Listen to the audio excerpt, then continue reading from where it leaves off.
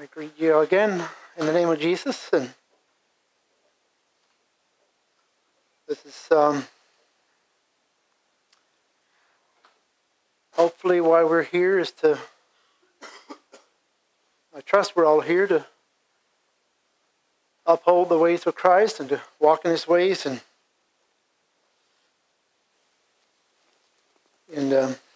appreciate all the different things we've heard this morning, been taught, and different thoughts.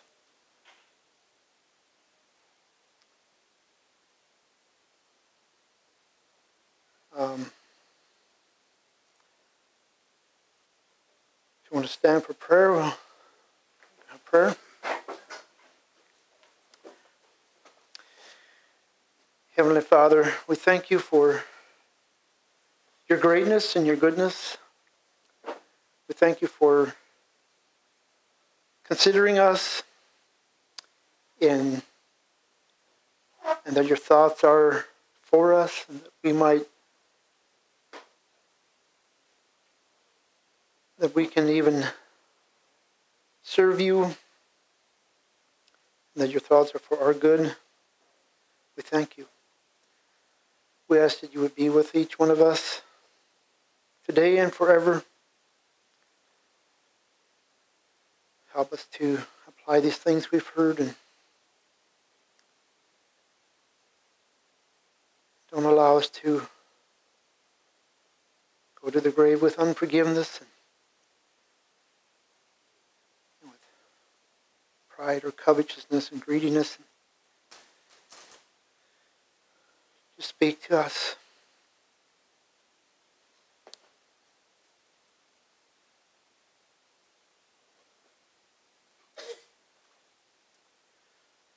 We thank you most of all for Christ and his willingness to come and teach us, his willingness to forgive us, his willingness for everything he's done for us. Many unknown things that we don't know, and we just thank you for it. Pray this in his name. Amen.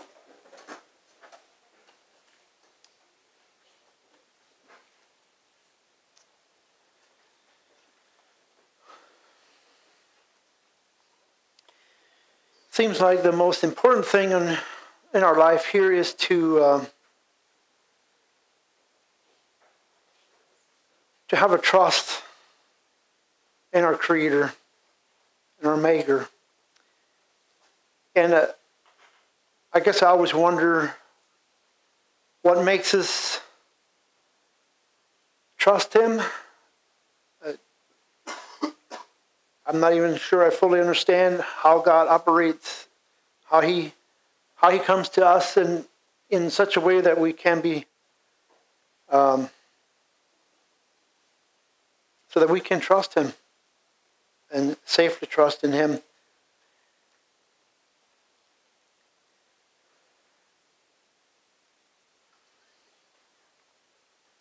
There's this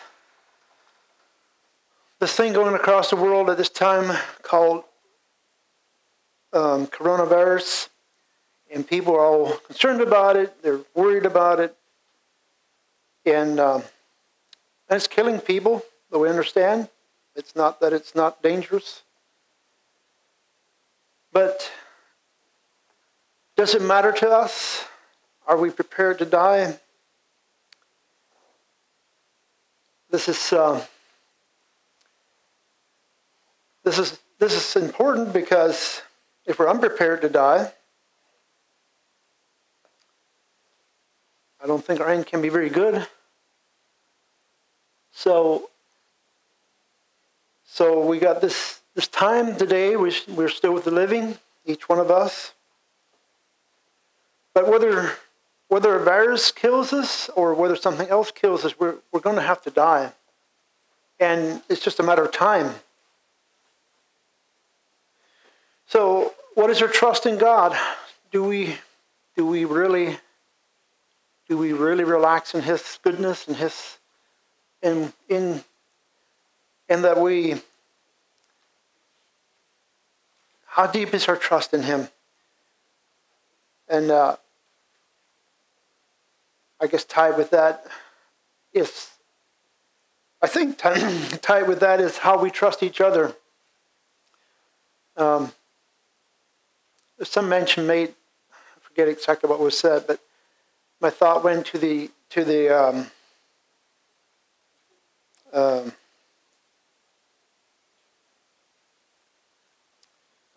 verse, now it slipped my mind, so I'll leave it for later.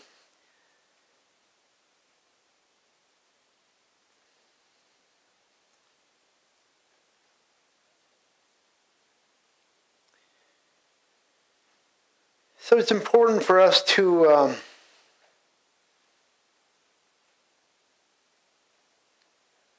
I think to consider what we trust in. We know that a lot of people trust in the might of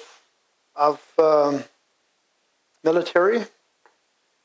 In the Old Testament, David was so curious, I guess. I still don't quite, maybe some brothers know better than I do, but he was so curious how strong he was that he counted the men, and Joab, whatever this terrible sin was, Joab said, well, we got God, we don't need to count. I guess maybe it's that simple. We don't need to know. And he seemed to realize it's a bad thing. But the king's word prevailed against him. And so he carried out what the king told him to do. He went out and counted the people. And I can't remember if that's the time that God started slaughtering people or they were just dying. And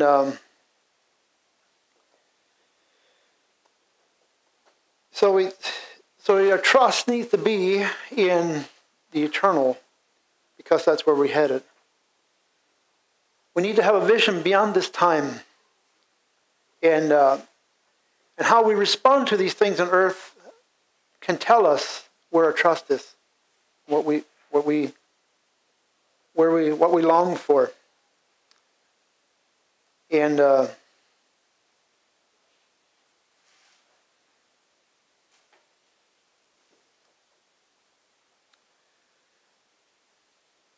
for a verse for that, I was thinking about Romans 4, 1 to 8.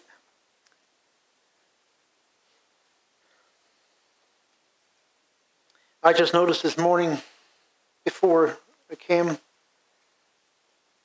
talks about a work that is righteous without works. And Buddy was teaching us about if we don't have works, if we don't do these things. And this doesn't conflict with that at all. Well, I'll just read it now. What then are we to say was gained by Abraham, our ancestor, according to the flesh? For if Abraham was justified by works, he has something to boast about, but not before God. For what does the scripture say? Abraham believed God, and it is reckoned to him as righteousness. Now no one who works wages are not to one who works wages are not reckoned as a gift. I'm still not reading that right. Now to the one who works, wages are not reckoned as a gift, but as something due. But to the one who without works trusts him who justifies the ungodly, such faith is reckoned as righteousness. So also David speaks of the blessedness of those to whom God reckons righteousness apart from works. Blessed are those whose iniquities are forgiven and whose sins are covered. Blessed is the one against whom the Lord will not reckon sin. And we've heard a lot of that this morning about reconciling to our God. And so blessed are those that our iniquity is not held against us. And also the strong warning that if we don't forgive our neighbor, if we start holding our neighbor to something, we become in grave danger of, if not maybe an absolute danger, of having that put back in our head, what God has forgiven us. if we're not able to forgive others. And we just need to, I just need to take that very seriously. We all need to.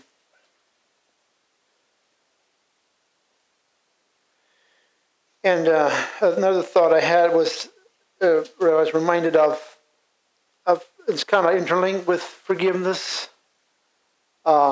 Maybe it's like if somebody does something to us and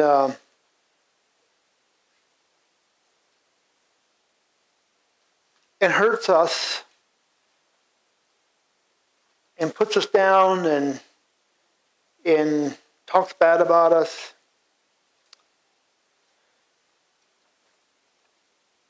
And maybe he's doing it in ignorance even. Maybe he doesn't even realize what he's doing. I hope we're not that way. I hope not we're the one that offends people, because woe to the one that offends has to come through. So we don't want to be of those. But if somebody does offend us, are we willing and able to forgive and continue in cleanness before God? Because when we start holding on to stuff, the reality is going to come out. We can't hide. I think we have a hard time at least hiding unforgiveness from anybody. We might hide it. We might hide the specific thing, but if there's unforgiveness in our hearts, I think we will be destroyed one way or another. It'll come out in other parts of our life.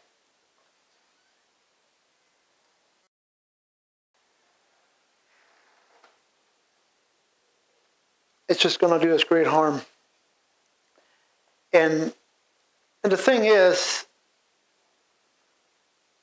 there's a chance that other person doesn't even know. We imagine things quite often and end up just hanging on to something instead of just forgiving and allowing it to go. We ruin ourselves with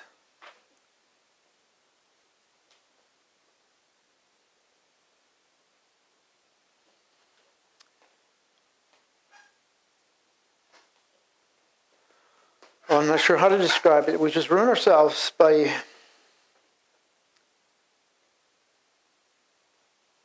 something that is not all that difficult to do if we love God. We can't really separate loving God and forgiving others. We can't claim that we love God and don't forgive the ones around us. This is an impossibility. I don't know which. It's in the scripture somewhere of that. I'm not sure where it's at, but and so again, I was thinking of the reason I read this Romans 4 is, okay, we're in this life right now, and the time is coming when we're not going to be here.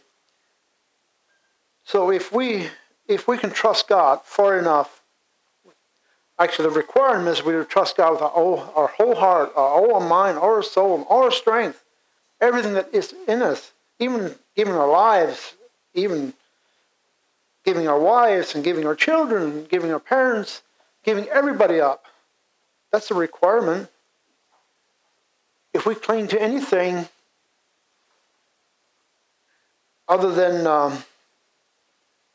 God, that's what we're going to have. So we need to be careful what we're clinging to. That doesn't mean we're not respectful to parents. Doesn't mean we're not respectful to our partners and to our children, and even that we respect our life. But there has to be a separation.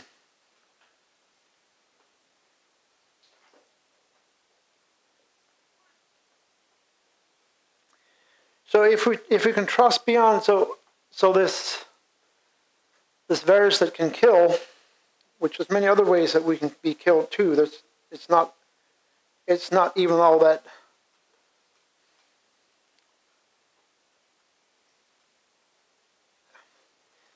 I'm not sure how to say this, but it's not all that serious a plague as has been in the past. Statistically, maybe 2 to 3%. I don't know how accurate that is, but that's what they're saying. Which means maybe 1 or 2 of us here.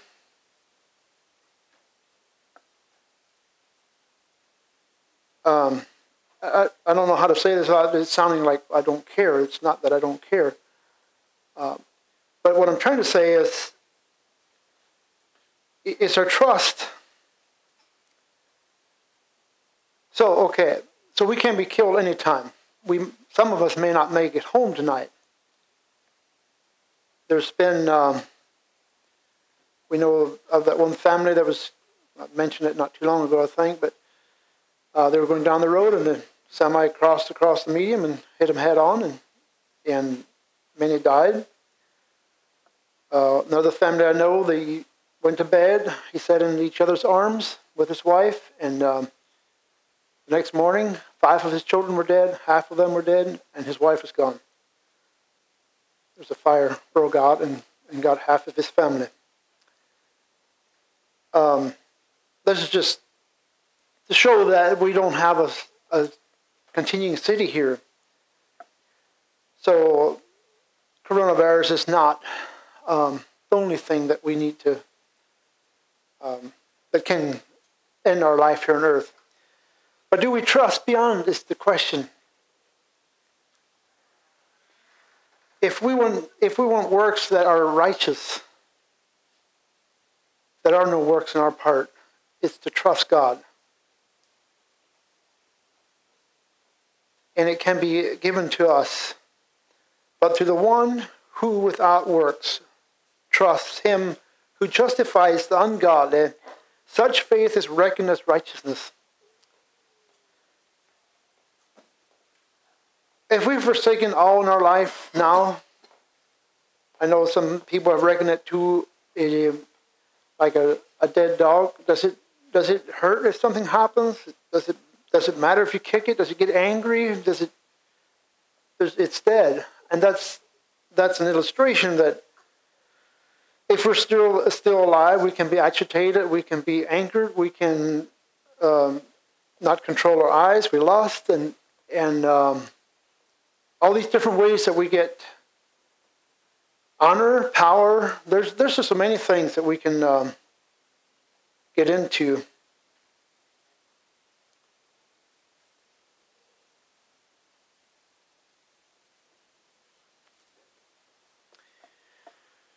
So,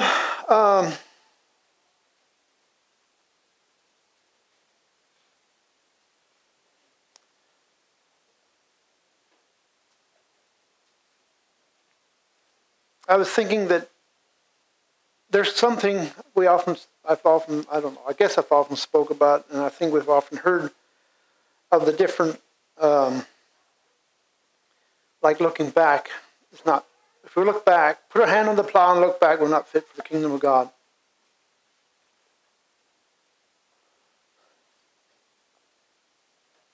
I was thinking that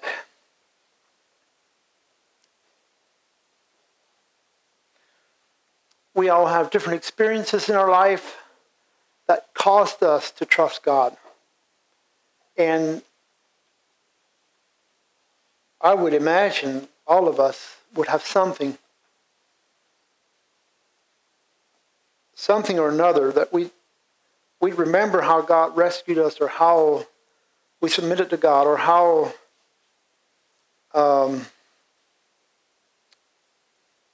whatever happened, that we trust God. I don't think we'll repent unless we trust something greater than that. If we don't trust God, we won't repent. I guess. I'm not sure, but I think. So the key thing is that God has to get us to trust Him before we're going to be impressed with serving Him, before we're willing to lay down our life completely for Him. We have to trust Him. And this is something that Abraham did when he was told to go into another land. We could say, we're told we're going to go to another land too. But when Abraham was told he's going to another land, he just packed up and went. He didn't know where. God didn't tell him. He said, oh, this is going to be your place. This is going to be where everybody's going to be of his descendants. And he didn't have any children.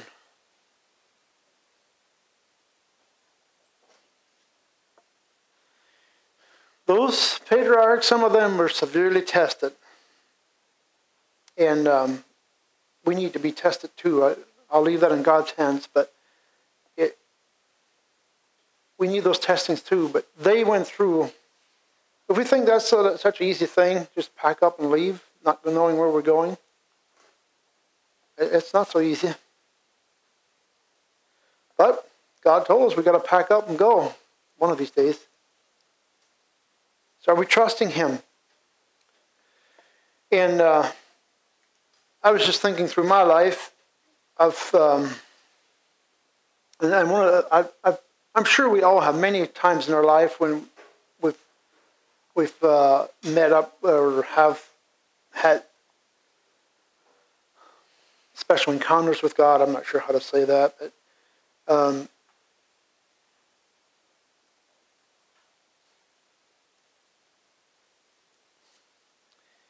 it would be kind of the first time I really think that I surrendered myself to God. And it would have been, we weren't married too long. And there's a new group in Cookville, Tennessee that supposedly would have been doing better than we were doing there where I lived. And so how do you decide? How do you know what to do? Where do you go? And so that was one of my marks of just submitting to God and allowing Him to, and just telling Him that I'm willing to do whatever it takes. I didn't know what it was. I may still not know all that there is, but and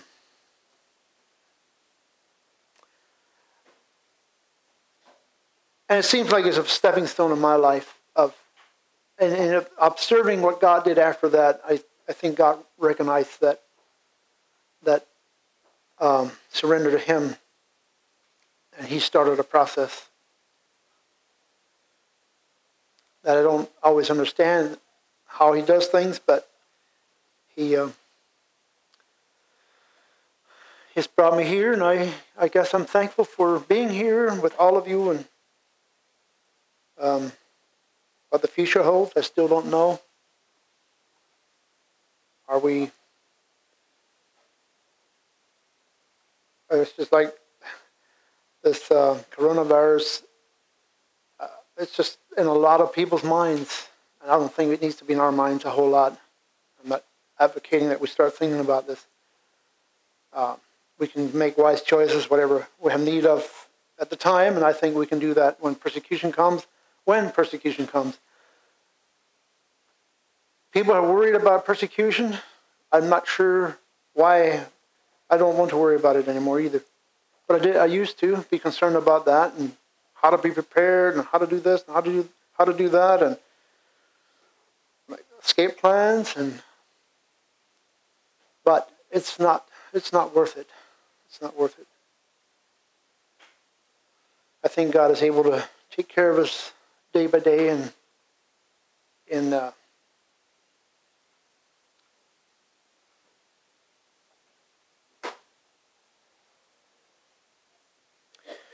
so I don't know,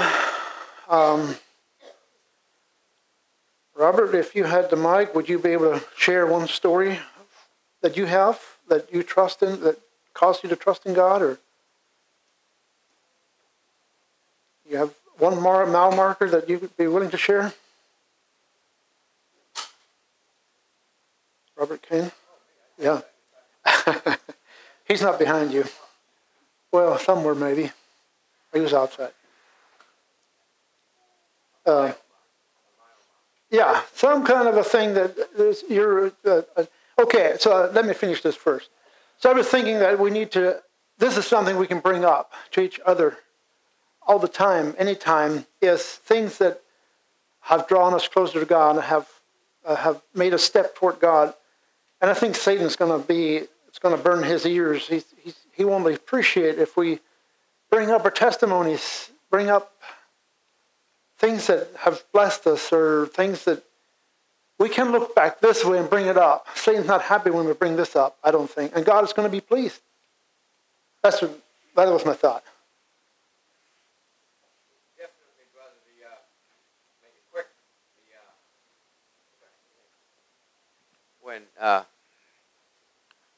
When the God of my life was myself, and of course everyone struggles with that. Who wants to be God? Is it ourselves or God himself? And when I used to run all day, from 18 to 28, where I could run all the time, beautiful weather out in Arizona where it's just visibility unlimited, and just run all the day, and all of this, and this is great. And then when my knees went bad, brother, and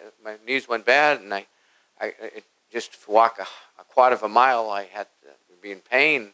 I didn't even have puppies in my shoes then. I could walk barefoot and everything, and wow.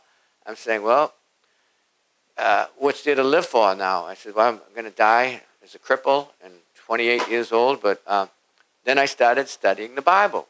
Because as I grew up as a worldly Catholic, it was, Red Sox, that was my God, Red Sox. Patriots, sports, foolishness, us, myself. That was, I didn't have time for anything else. But then, like the psalmist said in Psalm 119, it was good that I was afflicted, because I learned thy testimonies. And so I went to a Pentecostal meeting. I remember R.W. Schambach, one of these kind of health and prosperity gospels, and, just, you will believe when you get healed and you have your hands laid on. You'll get your legs back, and all the crutches and wheelchairs and all the canes that were, discarded. And I went there and it was in Phoenix, and I had a young black guy go with me. And we went there, and, we thought, this is great. And but I got hands laid on me, and my knees were just a little bit sorer after that than it was before. But when I went home, I started studying the scriptures and doing that, and I finally came to the realization that even if I don't get well, reading the gospel, reading the words of Jesus, and Matthew, Mark, Luke, and John, and not Romans and Ephesians and the other books, Joel, they're written to Christians. Just the basics helped me. That's Brother Joel wrote a tract, The Gospel of Matthew with the Roman Road. That helped me to understand. And it's been a long road to like Cookville, and I'm thrilled to be here. But that was the first step, to find out that it's not about me, it's about him, and I'm less than nothing. And I thank the Lord for you, brethren. I would. Anybody else would like to share something? Theo? Yeah, when you said, does anybody have a testimony, my heart just started beating, because I was thinking of all the times, all the things I could share, but I'm not really the best public speaker, so I kind of get nervous. But anyways, a lot of my testimonies are for when I was traveling around. This is a testimony that it just really blessed me. It's one of those times when you're like, does God even love me? And then, like, the heavens open up, and just a flood of blessings come down. But anyways, I was traveling from, where was it? Ann Arbor, Michigan to Palo Alto, California, and I was going to go try to find housing for the brothers, maybe go out and try to find a work exchange, work trade, so we could be on the West Coast. And along the way, I started out in Pittsburgh, Pennsylvania, and then I went to Ann Arbor. But I was on my bike, I was by myself, and when I got close to Ann Arbor, Michigan, what we would do, we'd make phone calls, and keep in contact that way. Not cell phones, we had pay phones, so I called in to just check in, let brothers know that I was okay and everything was fine. And one of the brothers said, would you like to fellowship this weekend and go visit one of the camps? You know, there's a camp near there in Ann Arbor. And I was like, yeah, what a blessing, you know, like, of course. And so, but in my mind, I had this mission. I was heading to the West Coast. But I'll stop, I'll fellowship, get refreshed, maybe get some more supplies and whatnot. And so I stayed there in Ann Arbor, and one day turned into 3 days. I thought I was just going to be there for the weekend. One day turned into 3 days. 3 days turned into a week turned into 2 weeks, 3 weeks, a month, 2 months, 3 months. And I started to really get anxious and tried because I was on a mission to go find housing for the brothers, and I was really excited about it. It was a service I could do. And here I am in Ann Arbor, Michigan. I was like, this is not part of the vision. Like, this is not what I was setting out to do. And an older brother, he looked at me, and he could kind of tell, you know, and he said, brother, I think you're just discontent. Like, you're setting your heart on this thing, and you're not accepting where you're at. Like right now, you're not content. That's really what your struggle is. And he was so right, but I just couldn't see it at the time. Anyways, I think a few days passed, or a month. I'm not sure the time frame there, but I had a dream, and I was on the road fidgeting with a light on my bicycle. And so I thought, this is it. This is the Lord showing me I got to go. And I told the brothers that, and they were like, okay, all right. But I wonder if they were just, more so thinking, I probably should have stayed, but they were letting me go. So anyways, I'll try to make it fast. I set out from Ann Arbor. I got all the way to the last exit in Colorado. It was this beautiful day. It was perfect sunset in Colorado. I thought I could just pitch my tent right here and just call it a day. But I said, I'll just maybe just stay a little bit longer. And I prayed, Lord, for if I got a ride in this amount of time, then I'll take the ride. If not, I'll just stay. And this RV, brand new RV, passed me. And he looked at me, and I was kind of counting down, like 10, 9, 8, to just go and pitch my tent. And he turned around, and I ran out of time. And I probably should have just went and pitched my tent. But he turned around and he came back and he said, where are you going? I said, I'm going to Palo Alto. He said, well, I'm going to San Francisco. And if you give me some gas money, I'll take you there. I'll help you get your ride there. And I thought, okay, I'll give you $20. And he's like, no, I need 40. I was like, okay. I thought that's a pretty good deal, $40 to get all the way to San Francisco from Colorado. So I gave him $40. And there's a lot more detail to this, but I'm just trying to hurry it along here. So I get in the ride with him, and I'm starting to wonder how sound he is. He was doing some things that were really making me question. And I thought it was probably better just to be quiet and not get into a whole lot of words with him. And so I fell asleep, and I woke up. It was probably around the middle of the night, and we were parked on the side of the road. And he said, I think one of the taillights is out. And this is kind of an old trick that kids do to each other when you're growing up, but I'm not sure if you all know about it. But he said, I think one of the taillights is out. Would you mind to go check? And I thought, oh no. Like, what am I going to do? Like, if I take all my stuff, he's surely going to leave me out here. If I trust him and he leaves me out here, he's going to take all my stuff, which wasn't very much. But it was kind of this really unsure moment. And I said, you're not going to leave me out here, are you? And he said, no, I'm not going to leave you out here. Now, this was in the middle of the Utah basin, out in like the desert, middle of the night. No lights. It was dark, no moon. And I was like, I didn't really have much of a choice. Okay, so I went out. He said, it's the left one. And then he hit the gas, and he drove away. And he left me in the middle of the desert, in the middle of the night, and I had nothing. And I have to tell you, that was probably one of the scariest times of my life, because I could hear coyotes all around me.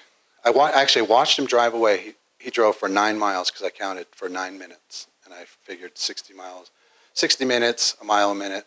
So I could watch him for 9 miles, or 9 minutes.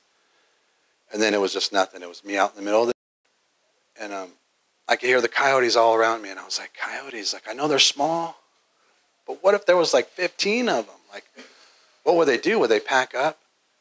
And so I was scared, and then I was thinking, what about snakes, like rattlesnakes, you know? Like probably in the heat of the day, they come out to the road, and they just nestle on the side of the road and get warm. You know, now it's dark, and they're still there because the concrete's still hot. So I was having all these, like, I was really getting tried. My faith was getting tried. Everything was getting tried. And I got down in the middle of the street, and I raised my hands, and I prayed, God, I just pray that you would keep me, and I pray that you'd send an angel to walk on my right and an angel to walk on my left side, and just keep me safe, Lord. And that gave me a lot of comfort, but at the same time, now I was more afraid that there was a real angel walking on the right side and the left side, like this dread of, you know, just praying in desperation, like really being in faith, and then just be believing that he's keeping me there. And anyways, number of cars had passed me. Imagine you're just out in the middle of nowhere, you got no stuff, and this guy wants a ride. You know, people just probably thought I was crazy. And one time this car stopped, and it looked at me for about 45 seconds, and then it sped off. And nobody was going to stop for me. They, you know, I don't blame them. I would really question if I would stop for somebody in that situation. Hopefully I'd do the right thing, but it's understandable that they were concerned. So I'm walking. I've been walking for hours. And then off in the distance, I could kind of see these lights, red and yellow, or red and blue. But at the same time, you know how when you look at a star, it'll do that red, blue. So I wasn't sure if what was going on, if my eyes were just seeing something, or I thought I was really seeing the red and blue lights. Anyways, it got closer and closer, and it was a police officer. He finally came all the way out there. He put his big beam on me. He said, "Stay right there. I just want to check your ID." I told him my story. I was almost crying. I was so broken. And I was probably crying when I was telling him. And he said, "Just stay right there. I want to run your name. Just make sure, you know, everything's okay." He said, "If you don't have any warrants and everything's okay, I'll take you into town." So he ran my name, of course, no warrants, nothing. So he takes me into town. He was really nice to me. He said, "If you want to just sleep in the park tonight, that's fine. And then tomorrow, I'll let you hitch out of town. I won't give you any trouble." And this was on Highway 50, and National Geographic did an article about it. It was called The Loneliest Road in America. So it was Highway 50 and 6 where they split. And so I sat there all day hitching for a ride, nobody. One time a kid picked me up, and he took me, you know, I just took the ride. I was so excited. He was like, "Yeah." And I said, "Where are you going?" He said, "Oh, I'm just going down the street here to the golf course. I work there." So he took me like half a mile into the desert, and then there's nothing there except for a golf course. So I had to actually walk back. And then I walked back, and I was there. I was really discouraged. All I had was just the clothes on my back and my New Testament. And this guy pulls into this parking lot, and he kind of looked at me like, he gave me like a look of hope, and I thought, what if I just go ask him, you know, if he could help me? So he pulled in. So I walked to the parking lot, and it's a church, and he's not there, and so I just figured he probably went inside. So I go inside, and it's a congregation of about, let's see, there's a pastor, his son, an elderly man, and maybe an elderly woman, and me. And I come in, and I just tell him what happened. I said, I just need a ride to the interstate. Is anybody willing to help me? And he said, "Well, we'll see what we can do if you want to stay for the service. And afterwards, we'll see about helping you." And I was like, "Okay, great. Like, you know, that sounds like a blessing." He said, "We've been studying the book of Hebrews. And today we're on the 13th chapter. And so if you just stay with us for the study, and then afterwards, you know, we'll see if we can help you." So I was just so thankful. And this is where I just really saw God. Like, he's coming to help me and deliver me. He opens up And he starts reading, and I think it starts out, "Let brotherly love continue. Be not forgetful to entertain strangers, for some have entertained angels unawares." Now imagine this little congregation, and this man comes in and says, "I need help, this stranger." And then this is the verse that they're reading. And it's the 13th week. You know, it was really amazing to me. I just thought, oh, this is it. Like, these people are going to help me. What a blessing. And then, but really what stood out to me is it goes down and it says, "Be content with such things as you have, for he hath said, I will never leave thee nor forsake thee." And that is the reason why I think it all happened, because I was struggling with contentment. And so God just put me through this situation, this fire, to teach me how to be content. It was interesting too, the pastor, he was really, you know, he took the time to make sure, like, you know, just to reassure the crowd, maybe I'm not an angel, you know, which I agree. I didn't think I was an angel there. But anyways, those people, they were super hospitable to me. They took me to the highway. They took me out to dinner, and they bought me a hotel room. And it just really comforted me, and it just really gave me, you know, like when we need God, if we cry out to him with all of our heart, he's there to deliver us. He is faithful. So.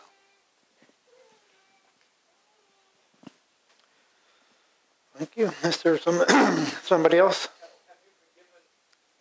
In the way you had to be tested, God had to bring you into that situation. So, but again, woe to the one who brings that offense. If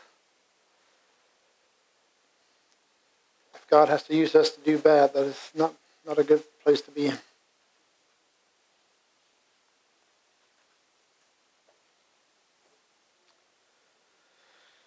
Well, there's nobody else that has a mile marker they'd like to. I had something happen a few years ago that I think I've told some of you about. It's still a kind of mysterious thing to me, but I guess I take it as a confirmation that God is there. It was maybe 3 or 4 years ago. Michael Ostringer had been staying with us up in Hazelton, and I think we were driving down to Vancouver. I think maybe he was going to fly somewhere. Either he was going back home or he was flying out here. I don't remember exactly, but we were driving together in my car, and it was sometime in the winter, I think, and we were taking turns driving through the night, and we were still a few hours from where our next stop was going to be, which was where Tyler and Katrina were staying at the time in Surrey, and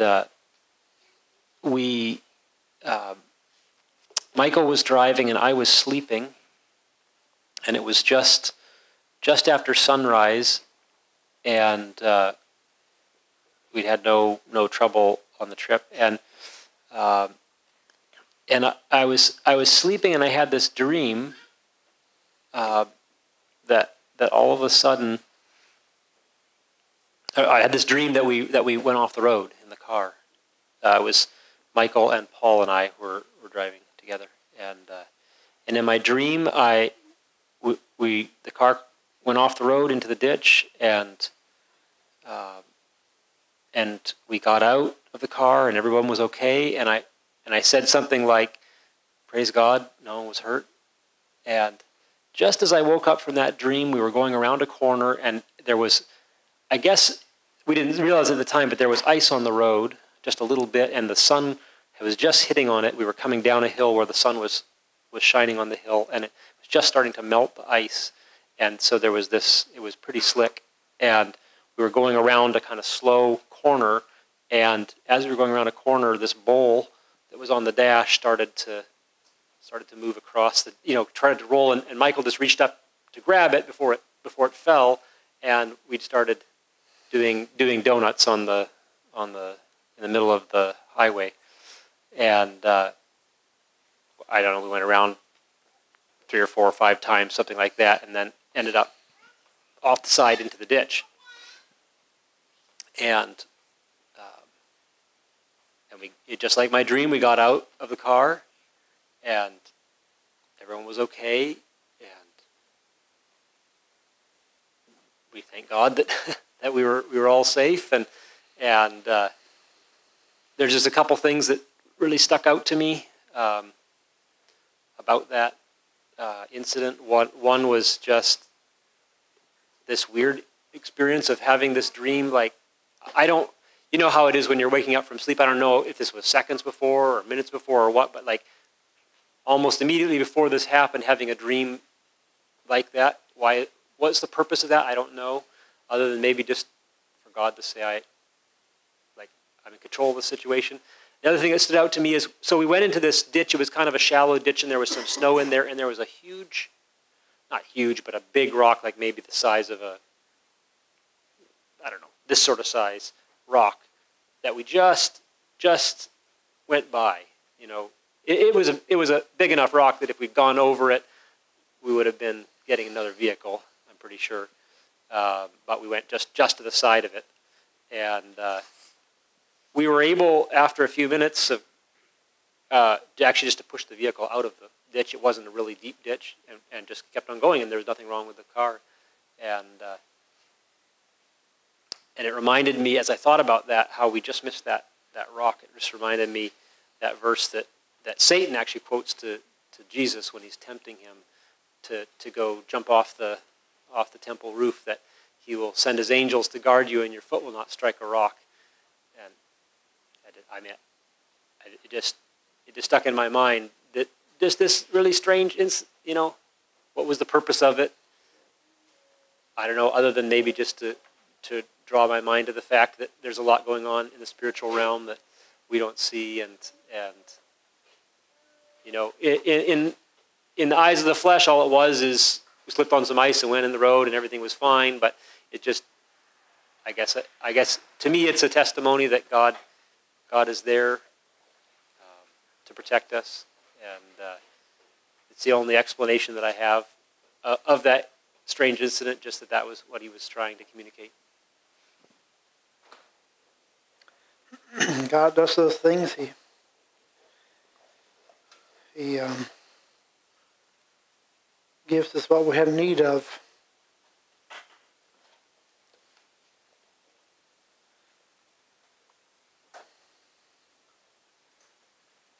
Anyways, I would just encourage us all to exercise in this area of bringing up things that,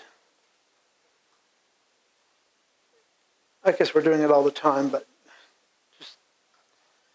it just seems like it would be a help to us and an encouragement. And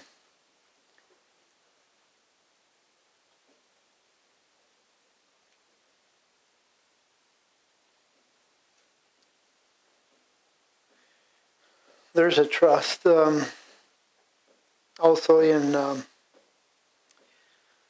self-trust that is not so good. In Luke 18:10, it says, 2 men went up to the temple to pray, one a Pharisee and the other a tax collector.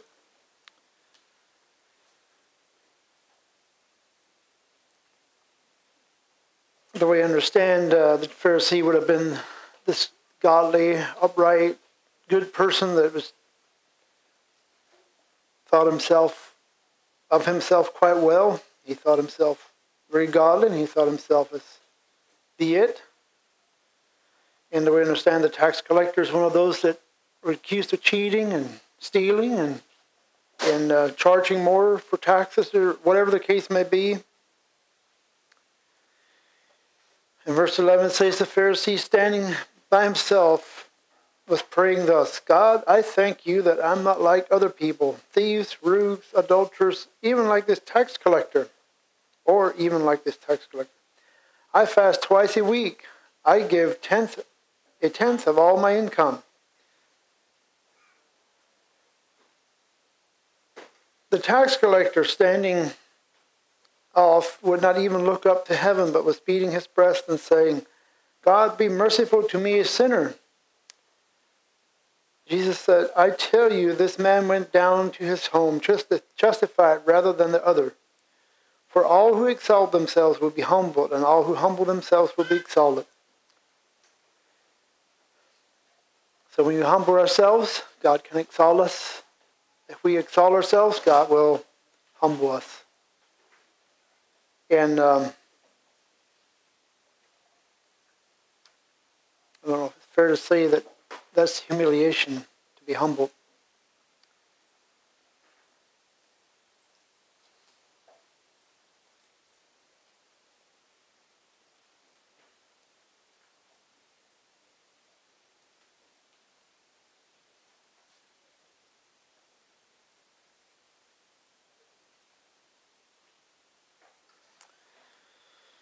Well,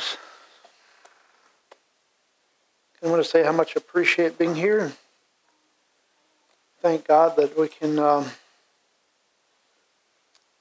continue walking in the truth and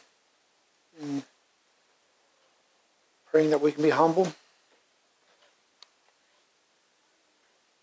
forgiving, helpful. We know all the things. Just opening up for comments. Thank you, Brother Walter. It's been a blessing to be here for me this morning. And I just appreciate the reminder that we put our trust in God and not those other things. It was really edifying to hear those testimonies of Robert, Teo, and Joel, and made me think of my own experiences that just help you remember anew that our hope is in God, and it's timely. I don't know how others feel, but I think I've had my full already of reading and hearing about COVID-19 or the coronavirus, and yet I think we're going to be filled overflowing with that. So I'm just thankful for the very timely reminder of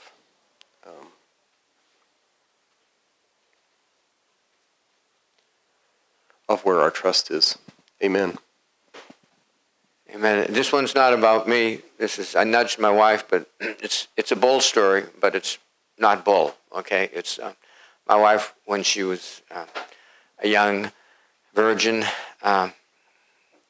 She grew up on a farm in Shenandoah Valley, milking cows, and one day she was working for these hired men that had a bull, and she was trying to get the bull in with the cow to mate, and the bull didn't want to do that, and so the bull knocked her down. She got up. Bull would knock her down again. She got up. Bull would knock her down again. She got up, and she was saying, Lord, this is a terrible way for me to die. So she screamed, help, help. And there was a hired man, I don't know, maybe by Joe's Bus or further, I don't know how far, but he picked up a rock. And she says that he just one shot hit the bull right in the nose, which gave her a time to escape and saved her life. And so she said, well, you can tell a story if you want, but that was, it was like David in the slingshot, I guess. You got the right thing. And the Lord be magnified.